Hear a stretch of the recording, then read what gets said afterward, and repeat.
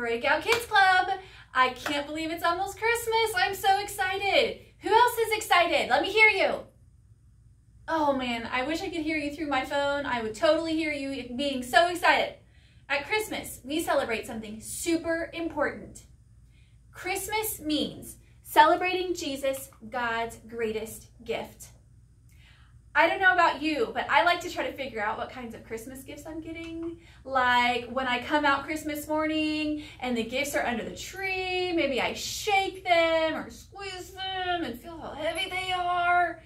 I mean, I know that in just a little bit I'll open them, but it's fun to try to figure out what might be in the box. Hey, that's what our game is about today. It's called Shake It Up. I'm going to check out each of my 5 wrapped boxes. I'll pick them up, I'll shake them. I definitely won't open them yet. I won't throw them, no. I'll tear the wrapping eventually, and I won't crush it. But I'm gonna do everything I can to help you try to figure out what's in my box. And I want you to decide which gift is on my box, in my box. So here are some choices. I have 5 presents and 10 options. So you have some extras in here that I'm trying to be kind of tricky. Okay, so are you ready to see the first box? Here it is. Dun, dun, dun, dun. What is in my box? Let's play the game. Shake it up. Are you ready?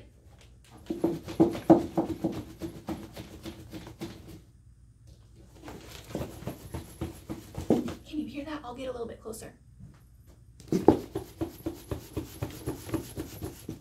What is it? Take a guess. Type it in. Type in the number. You don't have to use the whole word if you don't want to. You can type in the number. Is it a puzzle? I don't think so. I think I've got this one figured out. Are you ready for me to open it? Did you type in your guess? Okay, here we go. Let's see if we got it right. Dun, dun, dun, dun. It is a stuffed animal. Did you guess number 10? Nice work. It's my first Disney bear. My mom got this for me. Okay, round 2. Here we go. What is this gift? Let's play Shake It Up.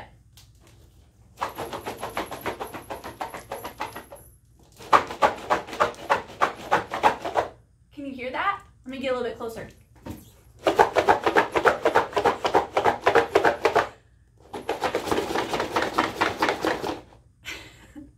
Okay, what is it? Take your guess. Type it in. What number do you think this is? What's in my box?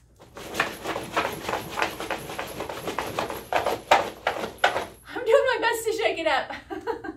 Okay, are you ready for me to open? Did you type in your guess? All right, here we go. It's puzzles. It's Hot Wheels puzzles. Did you guess puzzle? Puzzle pack. It's a puzzle pack. You got 3 puzzles in here. Pretty cool. Okay. How'd you do? Did you get it right? Ready for round 3? Okay, here we go. What is in my box? Ready to play Shake It Up? Here we go.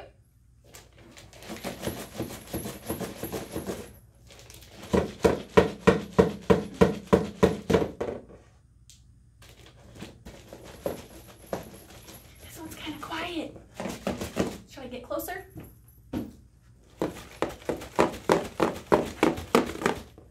Sounds like there's something hard right here.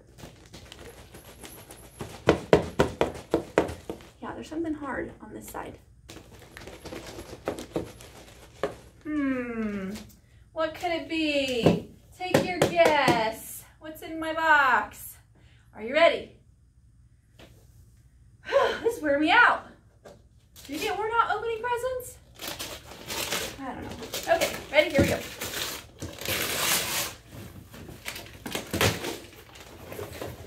It's bubble wrap! No, that was just holding what was in here. I got you. It's earphones. Da, da, da, da. Did I trick you? I put it in a big box, even though it was such a small little item. Earphones. The correct answer was number 6. Earphones. Okay, we have 2 packages left. Are you ready? What's in my box? Let's play. Shake it up. Oh, this one's really quiet.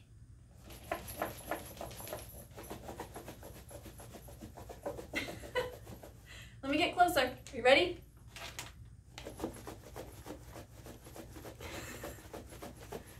It's quiet.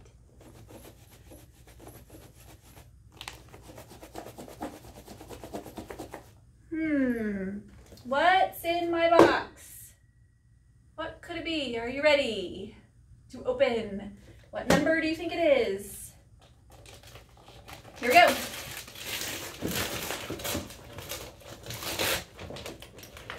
Oh, I taped it good. It's Christmas PJs! Woohoo! Did you guess? Number 9. You got it right. It's Christmas PJs. I have lots of them. They're kind of soft, very comfortable. Last one, round 5. Are you ready? It's my smallest one. Maybe that's a hint. Ready to play? Shake it up. Here we go.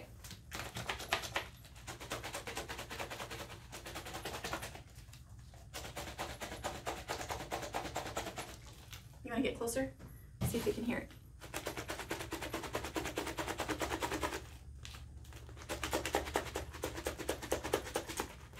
What is that in there? What's in my box? Type your number. What do you think it is? All right. Are you ready? Here I go. Open up this little teeny tiny box. It's so cute. Oh, this is giving me the most trouble. Oh, big things come in small packages. What did I do? There it is. It's candy! Candy! And more candy! And more candy! More candy! If you were here, I would totally share my candy with you. I'm sorry that you're not here. Did you get it right? It was number 8. It was number 8. Okay, that was a lot of fun. And you're pretty good at guessing gifts. Everyone, jump up on your feet. Let's sing and worship God together.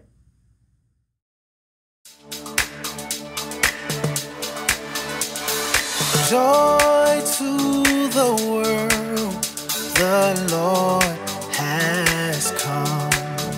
Let earth receive her King. Let every heart prepare him room, and heaven and nature sing, and heaven and nature sing, and heaven and nature. Glory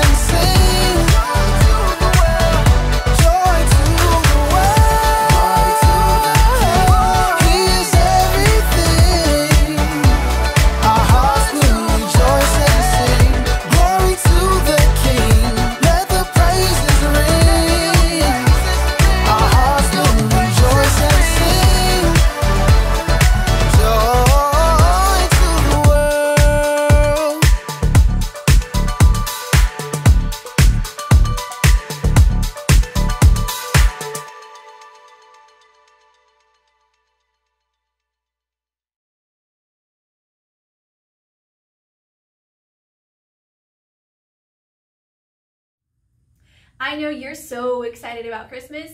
I am too. I'm most excited to hear the story of the birth of Jesus. Maybe you already know the story, but I hope you'll learn something new today. Let's watch today's real and true Bible story. The Bible. It's 66 books of history, stories, letters, and poetry that fit together to form God's one big story. The epic adventure of how He created us and loves us so much that He made a way to rescue us. As we travel through the Bible, from Genesis to Revelation, we discover people who met God and found their lives changed forever. Now, for an amazing story, inspired by the book of Luke, chapter 2, verses 1 through 7. Mary's world had been turned upside down. Though she was an ordinary girl living in an unimportant town, God had sent an angel to visit her. God is very pleased with you. Me? You're talking to me? You will become pregnant and give birth to a son. You must call him Jesus. He will be great and will be called the Son of the Most High God. Mary was probably shocked, overwhelmed, and maybe fearful, but she chose joy. She chose to trust that God loved her so much, He had given her an important part to play in His story. I serve the Lord. May it happen to me just as you said it would. Just as the angel had said, Mary became pregnant, and the months raced by. Mary and her new husband Joseph prepared for the brand new baby to arrive. A cradle! I'll make him the most beautiful cradle you've ever seen. Joseph was a carpenter and took pride in creating smooth tables and sturdy cartwheels, but his work was soon interrupted. Mary, Joseph, and every person in the tiny town of Nazareth streamed out of their homes. A messenger on a dusty horse skidded to a stop in the small town market. Is this really a town? It doesn't deserve a dot on the map. As the people of Nazareth watched from a careful distance, the messenger pulled out a scroll and cleared his throat. Hear ye, hear ye. Caesar Augustus orders that everyone must go to their town of origin to be counted. Can't you just count us now? 1, 2, 3. No. The counting must be done properly and in order so we can make you pay lots of taxes. Farewell, and by that I mean good riddance. Mary and Joseph and their neighbors were left coughing in the dust. Joseph, we'll have to go to Bethlehem where your family is from. I'll go. You can't travel right now.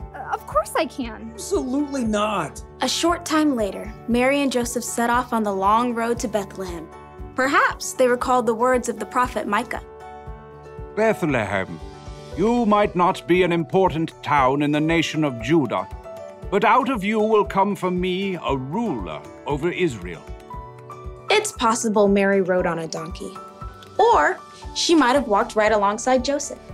Either way, the journey took nearly a week, and camping wasn't very comfortable for a woman about to have a baby. Please tell me your cousins will have a bed for us. Great Aunt Ada is the perfect hostess. But when they reached Bethlehem, the little town was neither silent nor still. It looks like everyone else came home too. Well, if Aunt Ada doesn't have room, there's always Cousin Gideon. He makes an excellent pigeon pie. But not a single one of Joseph's relatives had a spare room or an extra bed. Please, just anywhere. This baby is coming soon. At last, someone found them room, in a place where the animals stayed. Absolutely not. We'll take it. Mary and Joseph did everything they could to get the space ready for a new baby. Clean hay, fresh water, and in a short time, Mary's baby was born. It's a boy! His name is Jesus. Mary tore a clean cloth into wide strips and tightly wrapped her baby to keep him warm and cozy. No cradle? Where will he sleep? Put fresh hay in the animal's feeding trough. We'll lay him in there. What about the sheep? They don't mind. Mary lay her tiny baby in the clean hay, the king of the whole world, sleeping in a manger next to the animals. He's perfect. Yes, he is. In the most unexpected place, at the most unexpected time, God had shown His love He sent his very own son as a baby to rescue the whole world.